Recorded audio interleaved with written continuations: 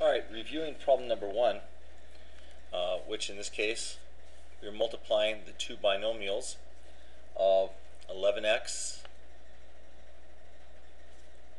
plus 11 times 11x plus 10. So we have a first and second term of each of the binomials, and we're going to use the FOIL.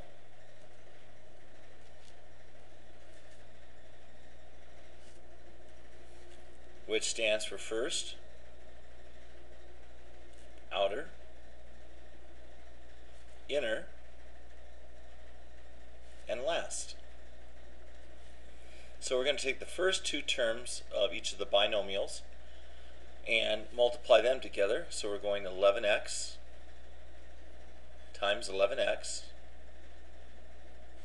which is going to give us 121x squared. Then we're going to the outer, which is 11x times 10. So we're going to the outer terms, which is 110x. Then we're going to the inner terms, which is 11 times 11x, which is 121x. And then we're going to the last terms, which is 11 times 10, which is equal to 110. So we're adding all these terms together. Now there are two like terms. In other words, the two terms, they both contain the variable x. So we're going to combine those. So we have 121x squared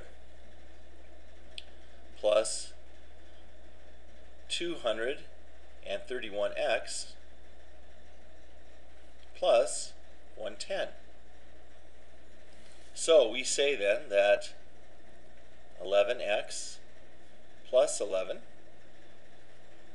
is times 11x plus 10 is equal to 121x squared plus 231x plus 110.